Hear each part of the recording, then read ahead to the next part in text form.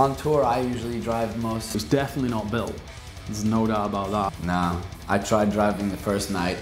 I drank 5-hour energy and I was ready for I'm like 3 hours later. I pulled over and that was probably the last I ever drove. I don't think he's ever driven since. No. But he gets a little nervous. Big van, big trailer, you gotta be a real man about it, you know? I developed a phobia of going over bridges, and I'm afraid to drive the van with the trailer attached to it, and I have no idea why. AJ will drive 20 hours, as does our tour manager. AJ drives the most on tour. We also got our manager Tommy, he does a lot of the driving. That would be you and AJ. And I don't know really, AJ does a lot, Tommy does a lot. I think Tommy does longer stints sometimes, especially the hard stints where the band's asleep and Drew's asleep in the front seat. I'll be driving, Drew will be sitting in the passenger seat, he's all amped up. He's like, all right man, I'm gonna be your navigator and everyone else can sleep and whatever. And I look over and I'm like, all right Drew man, this is gonna be a great time. And he's sleeping. In like 4 seconds, the dude is out. Like, Drew, we need to drive, I need a navigator. And he's like, I wasn't sleeping, what are you doing? Just because my eyes are closed, I look like I'm sleeping, and then he goes on the whole rant, and it's wonderful. And they do a fantastic job, even though I'm sleeping in the front seat. At least you admit it. Tommy's driving all night, and we wake up in the morning, and we're at the venue, and Tommy's there, dead. I drive, or Tom Jones drives. That's it. I don't envy them, but without them, we wouldn't get to any venues, and we wouldn't have a band, so thanks guys. You gotta get that cup of coffee and zone in on the road. And believe me, there's a lot of road. And I can't wait till someone drives us around. But for now, I'll drive. It's all right. And I get to control the music, which is great.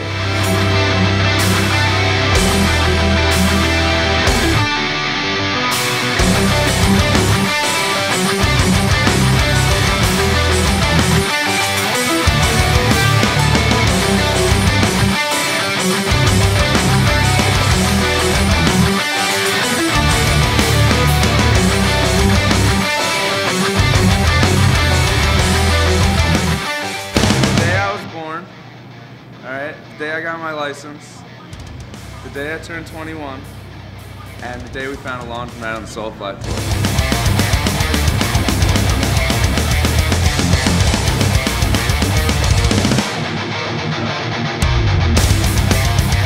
Before we even got to our first show, I started running out of clothes.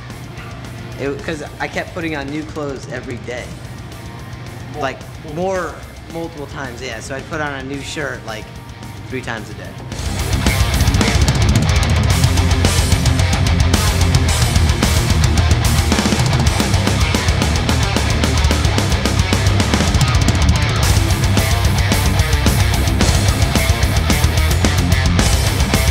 But then I realized that it's a privilege.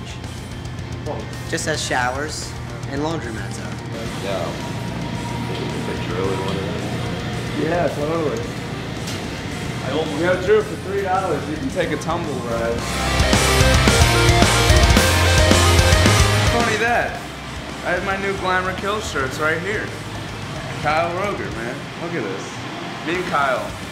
One time I was falling from a burning building. The building didn't make it, but Kyle saved me. And then he gave me these Glamour Kill shirts.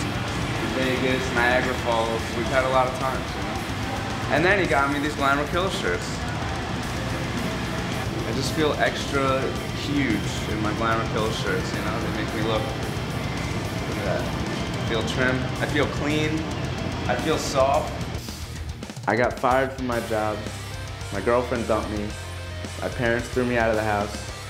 I had a broken leg, and I was lying in a ditch in the rain. No clothes, I'm just naked, all right? No money, nothing. And I see a hand reach out to pick me up, and it's Kyle Roger. As fate would have it, I'm at the laundromat, but my Glamour Kill shirt is not dirty. I don't need to wash it.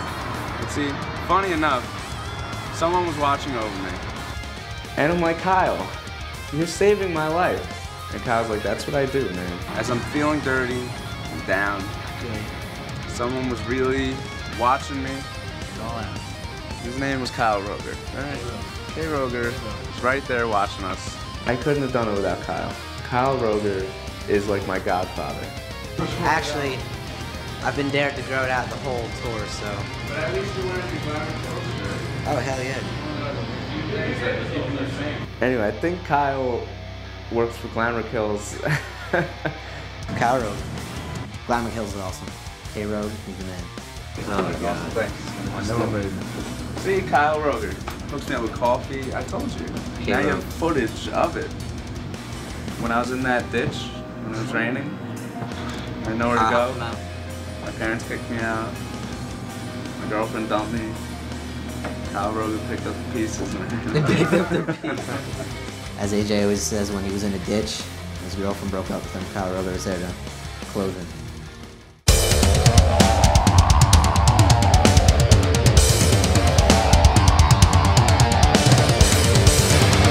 Let me tell you something about Kyle Roger. He's a stand-up guy. Right?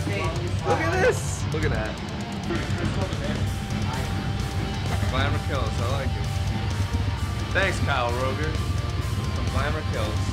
It's opening a box and sorting t-shirts. Non-documentary worthy. Who gives a fuck about the box? Let's kill the keyboard player. That's what they want to see. The visit to Glamour Kills was a lot of fun. I must admit I'd only seen the pink sheet. The visit to Glamour Kills was a lot of fun. I'd only really seen the image of the pink sheep. Oh yeah, no, it's a pig, not a sheep. I said pig that time, didn't No, I? he said sheep. Did it again? The visit down to Glamour Kills' office was a lot of fun. I'd only seen the pink pig logo before.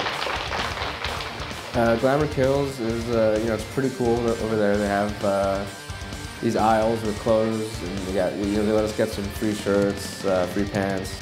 It's cool. They have offices there. We signed a bunch of stuff. And they have a really cool vision for their clothing line, kind of unlike anything I've seen.